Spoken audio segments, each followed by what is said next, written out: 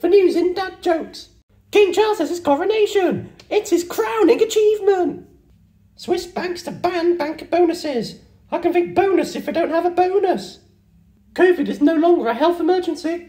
Looks like the last 3 years flew by.